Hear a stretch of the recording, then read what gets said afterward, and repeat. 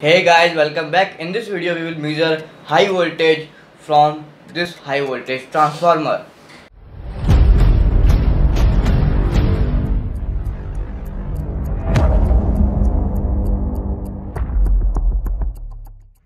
In reality, we can't actually measure thousands of volts with the help of a multimeter which can only measure up to 600 volts.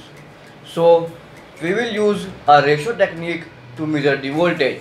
But before doing that, let's connect this microwave transformer to a power supply and see that how much powerful it is.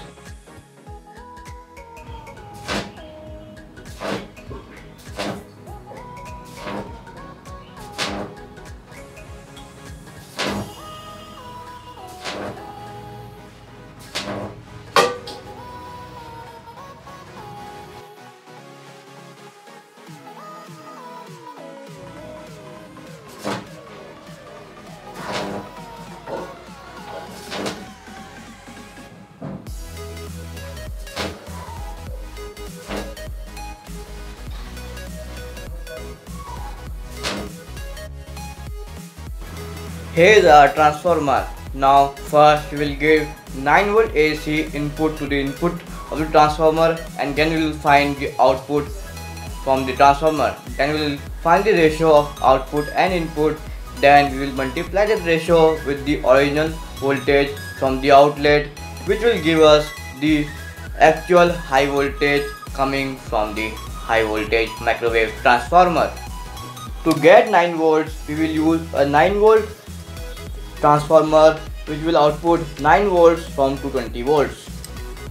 So you can see that I am supplying 9 volts to the big transformer and I am getting around 97 volts, 98 volts on the multimeter. So after putting these values in the equation, we get the result as 2396 volts. So in this way you can find how much high voltage is actually produced by a high voltage transformer.